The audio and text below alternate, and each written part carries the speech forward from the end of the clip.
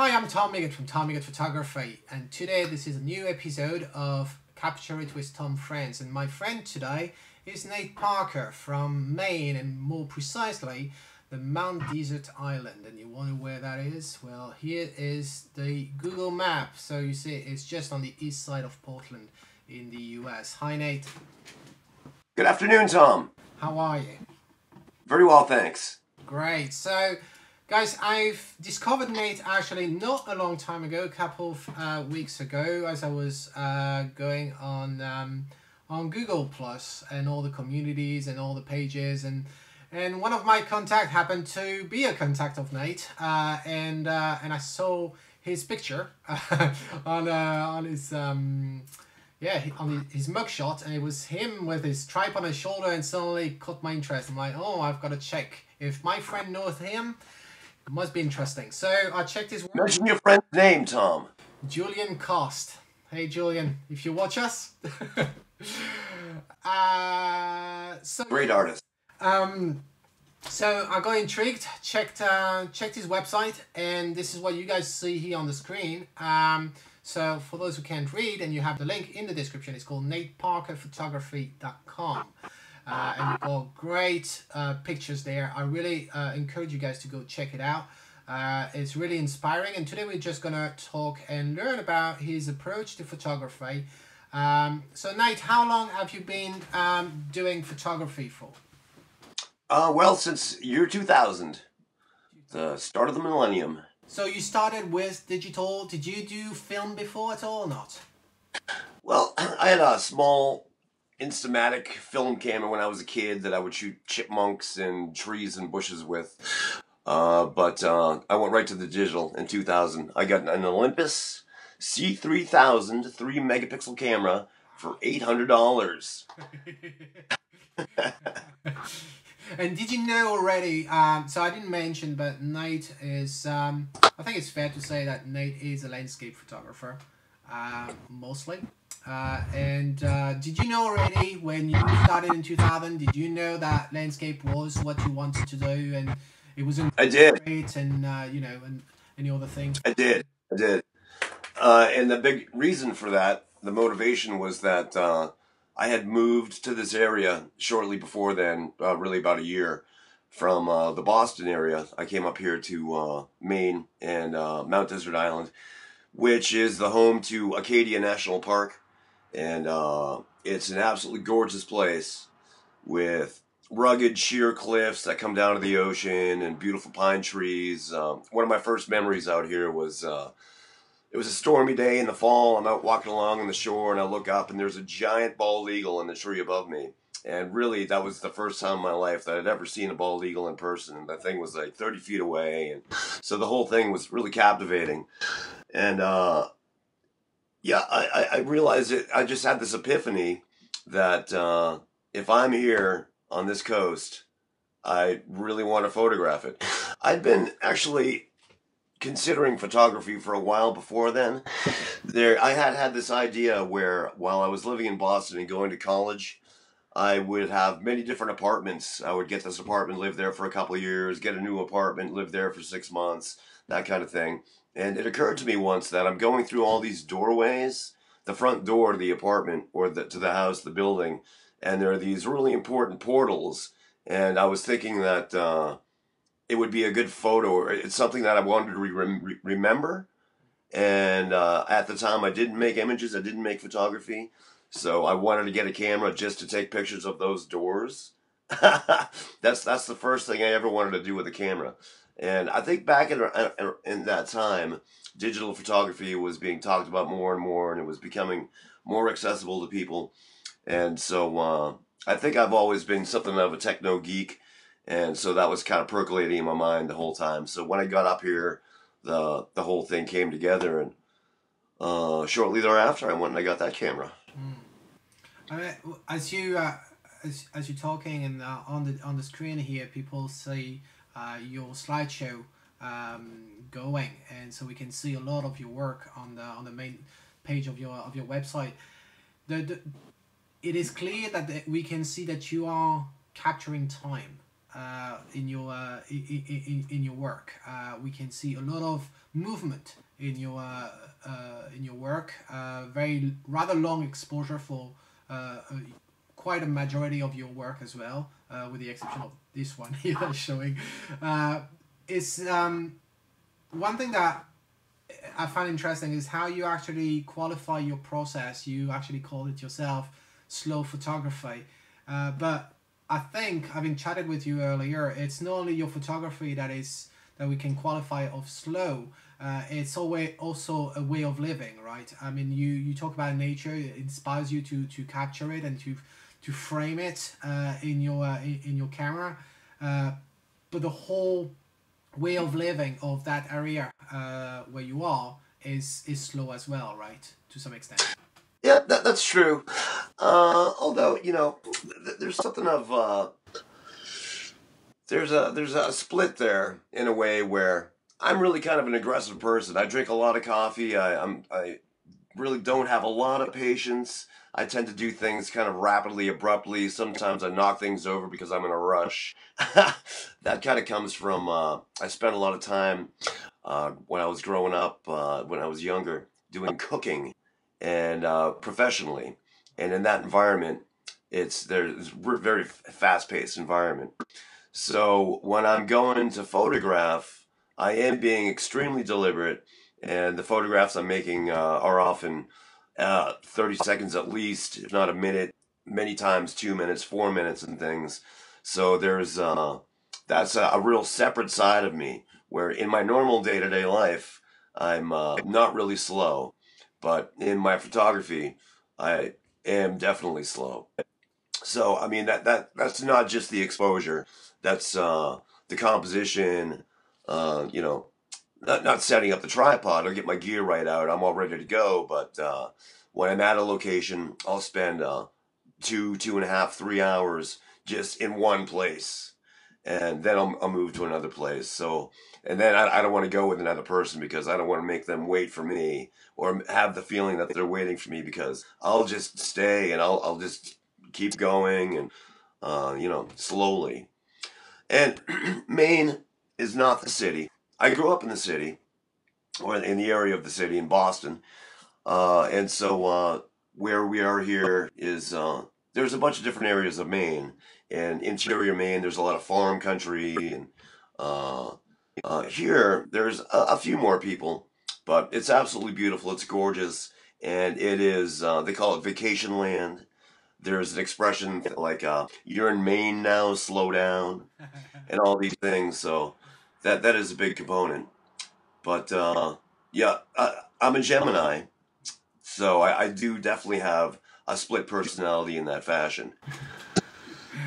And tell us about your gear, because I mean we're gonna go through your work, but before we go through some of your work, I want people to understand what you use, so they can appreciate and realize whether they are lacking very expensive cameras and lenses to achieve the same level of quality or beauty of your own photographs. So, do you actually own a $5,000 camera? Well, one way to put it is yes. Another way to put it though is no. I have a 5D Mark II, a Canon 5D Mark II. So I got that. It's now what 3.5 years old to me. And when I got it, I had the intention pretty much of keeping it forever, and I still do. I want to have that camera forever, and I want to use it pretty much forever. Not to say that I won't upgrade it to something else eventually, but the 5D Mark III is a much better camera, but I don't need it. There's really nothing in there. The autofocus system in that camera is much better than mine. I mean, the 5D Mark II autofocus system is primitive at best. There's like 9 autofocus points or 7, and one cross tight point. So, but those are not really important things to me. I do a lot of manual focusing. I do a lot of live view, zoom in focusing. So, you know, I came from my first Canon camera was the Rebel XT, and I really enjoyed the ability to control that camera, coming from a point and shoot camera before then. I did not enjoy the kit lens that came with it, which was 1855 3.5 to 5.6. Why? It's a And fantastic lens. It comes from free with a camera body. yes, which is fantastic. They have to give you something. But so, you know, what Tom's talking about here is the idea that I have an iPhone 5S here, and it's always in my pocket. My big body is not always in my pocket, that's for sure. And I use this camera all the time. And it makes a great photo. It makes a great print. I print these 11 by 14 with very little interpolation or any special considerations. But, you know, your camera, your gear is your instrument. And you want to be able to forget about it. You want to just be able to focus on your composition, on your feelings and your process, and not be limited, certainly, by anything. But I have found that certain things of the gear that I used to use, I would never want to go back to. And if I did, the images that I make now, I would have to have a different approach to making them. Good quality glass is just something that you should be able to experience. If you haven't experienced it before, then it's a real joy. It's a great thing to be able to get the fidelity out of a scene, to have the feeling of being immersed in the image when you look at it, instead of looking at it like, oh, that's a picture. So these days, my favorite lens is the 24 millimeter f3.5 tilt shift, which is this is tilt shift. I mentioned it in a video almost a year ago when I talked about perspective, and it's important to find your own perspective when you go out there shooting, especially when you go to those touristic places where you've got buses of 100 Japanese and Chinese just arriving, and they're all snapping at the same monument, or and you know, everybody's going to end up with the same picture at the end, and it's important to find perspective. And I've mentioned the tilt shift lens. Can you tell us a bit about this? Because I didn't talk about it. I don't own one. Can you tell us why you used it, how it works? Yeah, well, it's a fantastic lens. This lens, I wanted for a long time before I ever got one. And I purchased it used from B&H Photo. I got it for a great deal, pretty much half the price that the new ones go for. And the reason I wanted it is because I wanted, whereas my approach is landscapes for the most part, I wanted to, first of all, try to have more depth of field, sharper image, control of the scene. I had an understanding that the lens would be able to afford me that. So I'd never tried one out before I got it. Like I said, I wanted one for a couple of years. I kind of fantasized about the thing. When I got it, though, it was a really eye-opening experience in the way where it felt like all of a sudden that I was making photography all over, brand new, like I was starting brand new, in a way where the controls of the lens they're fairly complicated. It only moves in three ways. It does the tilt, which is this way.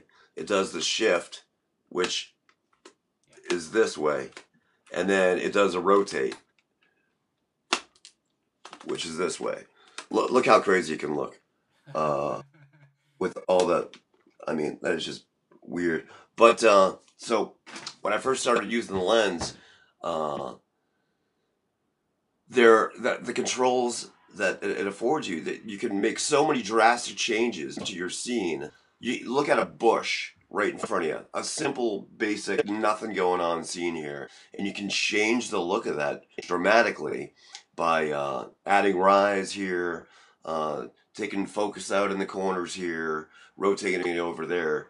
But not just that, after the fact, in post, looking at the images were the sharpest images that have ever come out of my camera.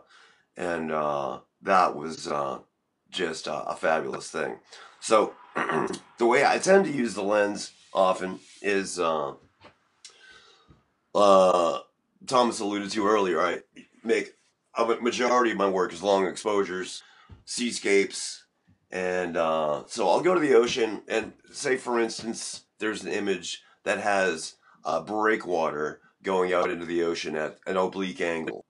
What I can do is I can add tilt, so I can put just a thin little sliver plane of focus, say down the middle of the scene, rotate that tilt so just the plane of focus is going along the breakwater, and then everything above and below the breakwater is blurred.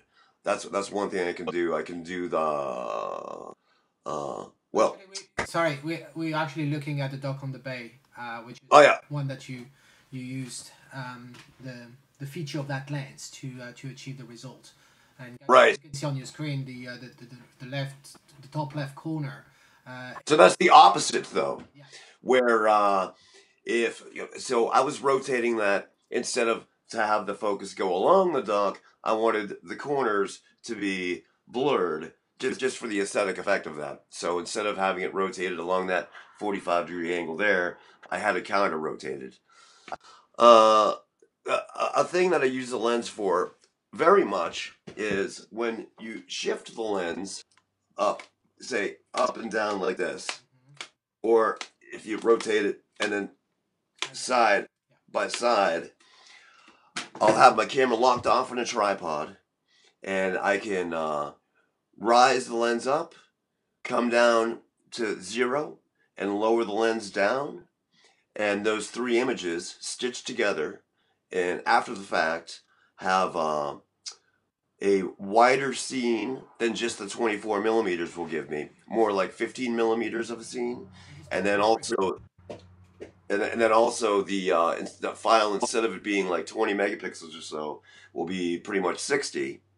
So I make a lot of prints, and that affords a kind of there's more resolution, and so I'm often stitching vertically, horizontally, and they work out to be 4:5 ratio. So we were talking earlier about that too, where I hardly ever go with 2:3 crop factor anymore because I think it's kind of skinny, and I just find the 4:5 more appealing and elegant. So all those things, but not to say that I'll always use that lens if it's raining out or if it's hideous, snowing, sleeting, or something. There's no weather sealing, so water will be pouring in. So then I'll go to my 17-40 or so. Is that using that lens for quite some time now?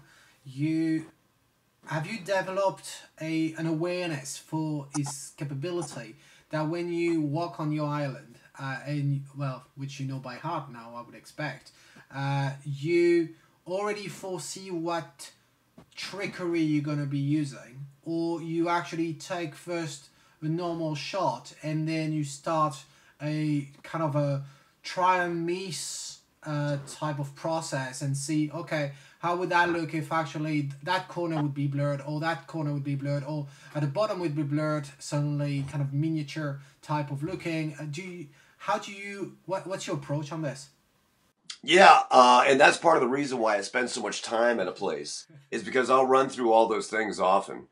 Like you said, I'll make the first shot pretty much straight, with no tweaks, or unless that I really have a feeling that I want to do something, that I want to have that, like, 45-degree angle with the focus just in the middle kind of thing, or something like that, or just go with the stitch bit.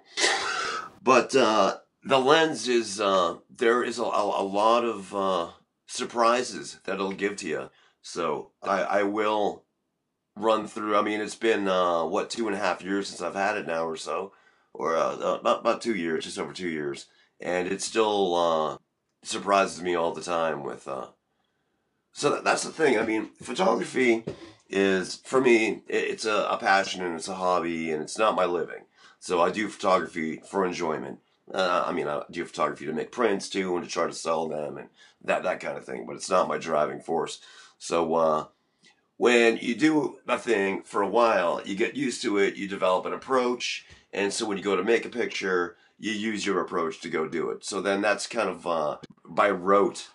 and I think that takes some of the fun out of it. So the that lens really gives the feeling of newness again, of like you kind of don't know what you're gonna get sometimes, which is that's fun. You said at the beginning of this interview that the reason why you got into photography was because you had the chance to live where you live, and that was very inspiring. And you said, "Well, I have to freeze that moment. I have to freeze what I see. I have to have tangible proof that I've seen it. I was there. I witnessed it." But then when we look at your work, people might wonder, well, yes, but how come then you edit it? You know, there are Ah, people who believes that you should. They don't believe in Photoshop. They will spit and swear at Photoshop, and they believe that especially when you do landscape, you capture the reality of it, and that's it. And currently on the screen we see transit, so that trunk, tree trunk that we see on the floor, and it's fantastic. I love the color, I love the tone, as I told you before. But clearly, that's been edited and like most of the work, and I really appreciate why you actually do the edit. So, what would you say to those people? They don't dare going into Photoshop or Lightroom. They don't know what approach they should take. What do you have to say about this? right. Well, it's I think developing images is the most important part of my workflow. Capturing for me is uh, a scientific document. I want to get all the information that I can so that later on I can work with everything I have, that I'm not missing anything. But when I'm after the fact, when I'm doing the developing, that's where the image comes out.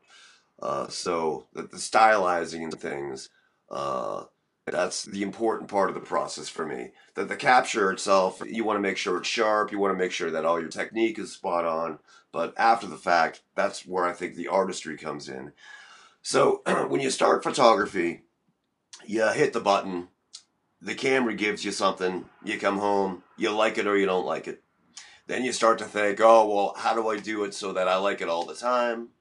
And then eventually down the road, you start making critical decisions after the fact in post processing as to how to control the image. That's what I taught myself through tutorials and things. As to, I use Lightroom and I use Photoshop CS5, an old one, and I'll use a bunch of Nick products. And I'll spend a couple hours making captures, and then I'll spend a few hours at least on each image making the developments. So I used to do more straight, not as obviously worked on images, but these days I like a fair amount of contrast. I like a fair amount of darkness. Uh, I'll do kind of a lot of dodging and burning and things, and I'm making all those decisions. On the spot, on the site. I might not really know all the time where I'm going to take the image. I might just know that the scene has a lot to offer, that there's something about it that I should be making the image. Other times I'll be making the image and say it's a summer morning, warm sunset, and there's beautiful colors in the sky. I'll know I want to go with the color image, and I'll know I want to take out, say, those lobster buoys in the water and things like this. I don't do any compositing or uh, any complicated tricks like that, but I do spend a lot of time recovering highlights, putting vignettes, adding brightness here, burning down there, and selective sharpening and things. But everybody should learn, if you have a passion for photography, you should learn not just the camera, but how to develop your images. I think that's a really important thing. We look at, right now. We're looking at a one of your work called Flotsam, and since we're talking about seeing things, you walk on your island and you capture what you see, and we just talked about the whole processing of colors in Lightroom, Photoshop, and all the plugins that go for Photoshop. given that this month the monthly contest, the theme is black and white, how do you actually approach black and white photography? Do you already know when you're going to take the shot that you already foresee that this is going to be a black and white, or you take it color?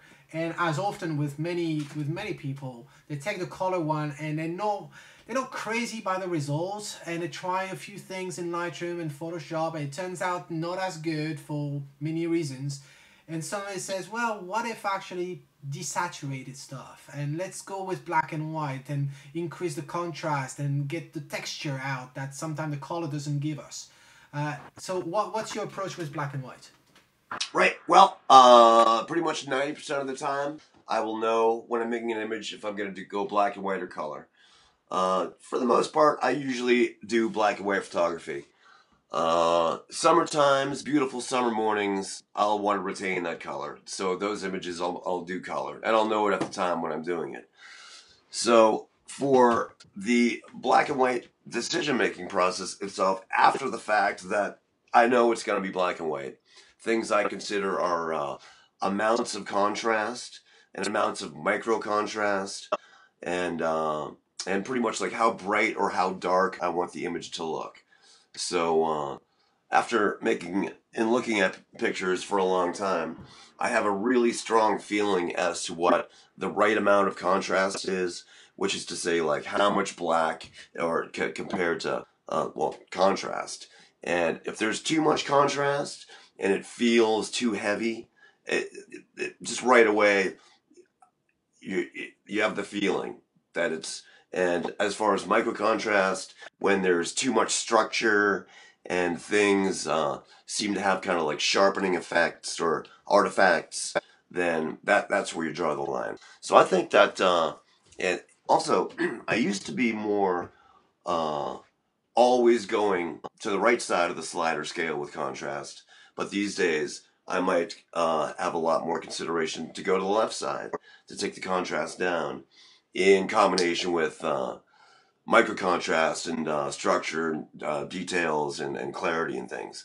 So, Sorry, I just have one question. Do you actually set your camera to get a JPEG copy, black and white, of your image while you're on the spot, while you're on location, or you actually shoot and only see the LCD proof being color, and you base your judgment on the color version?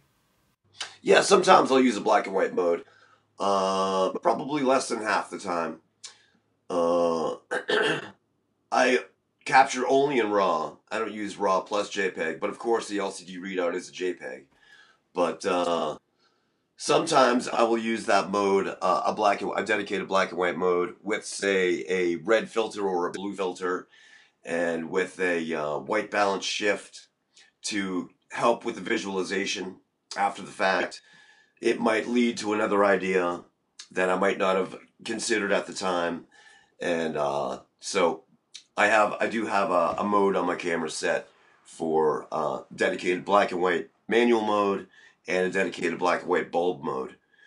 But I usually capture and just look at it in color. And I mean, because I've been doing it for quite a while now, developing in black and white, the color doesn't throw me off at all. We capture in color. You want to capture all the values you can, so that in post-processing you can tweak have all the information you can. So first of all, that's why we shoot in RAW, but that's also why we develop black and white files out of color files. So how does a Nate Parker portrait looks like? Well, I like portraiture. I like doing portraits. I have a 100mm 2.8 IS lens that I purchased just for portraits. I also have a Nifty 50, and I replaced that this summer with a 40mm 2.8 Pancake that I think is a great lens as well. And I like to do environmental portraits. I don't really do lights, butterfly lighting, soft boxes, strip boxes, or anything like that, although I would like to get some someday. But I think that the face is immensely interesting, especially if you have an interesting face. I don't think the most interesting faces are usually beautiful. Yeah. Do you do? It's funny because you're talking about the most interesting faces, and for some reason in my head I was thinking of dragon effect, for example, because you usually tend to apply it to people who, or you try to replicate interesting faces, people with like wrinkles and everything. Do you do HDR by any chance? Because I know there's a lot of folks in the audience that do HDR, probably maybe even more than they should. So Yeah, sorry guys. I've done. I have for about 2 to 3 years. I only did HDR. Okay. That was back in the Rebel days, and I think that part of that was trying to what's the word? Trying to overcome some of the limitations of the camera. And back then, I didn't know about filtration, like graduated neutral density filters and things, or have the program Lightroom. And I definitely went way down the rabbit hole there to a troubling extent, where a lot of the images from that period are ruined. I don't have the original raw files, or I just have the final edits, and I think they're loud, unnatural, and have aberrations and things. So these days, I'll still do an HDR occasionally, and it won't be necessarily of a sunset, but it might be more of in the woods or something, maybe a lower contrast scene. And I used to use Photomatics for that, but now I had gotten the Nick package this summer, and the HDR FX version 4 I have been checking out a little bit. And I think the thing is with that in my work, now that I don't do the HDR anymore, it doesn't have that look. And if I do an HDR, that's going with a really natural kind of approach, where I'm trying to keep it from looking that way, just trying to use it to recover or bring up things that it still really has the feeling of it being a little different.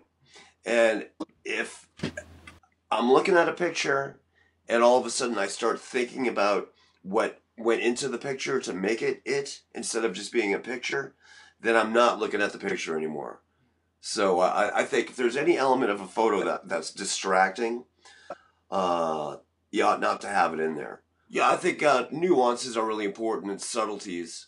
Replay value for a photograph or for a print. So if you could put a print on your wall and look at it 2 or 3 years later and still find it interesting and appealing and beautiful, then that's a really great image. But if you have an image that is, there's pyrotechnics and so much color and so much going on, I think it can be exhausting. Just mentally exhausting to look at, and something like that won't have the replay value. So I think subtleties are more important than hit you over the head dramaticisms. Well, on that bombshell, we're going to end our interview. It was a real, genuine pleasure to meet you and to talk to you. We've been chatting for half an hour with you guys. It was very inspiring. I love your work, like I said. I really, guys, encourage you to go and check the NateParkerPhotography.com. And also, hey, little one. Wow, not so little. And also follow Nate on all the social media. I know he's out there on Facebook, and we'll see the link in the description. He's also on Google Plus as well. Very active there. So if you want to follow him and follow all the beautiful things he does, and crazy things as well in terms of videos sometimes, but very inspiring, very interesting individual. So thank you so much, Nate, for your... Cool, Tom. Thank you very much. It's been a pleasure. Good times. Cheers. Nice to meet you, my friend from Scotland. I'll be there someday. I hope so. So this is it. This is Tom Eager saying, if you like it, well, capture it. Ciao.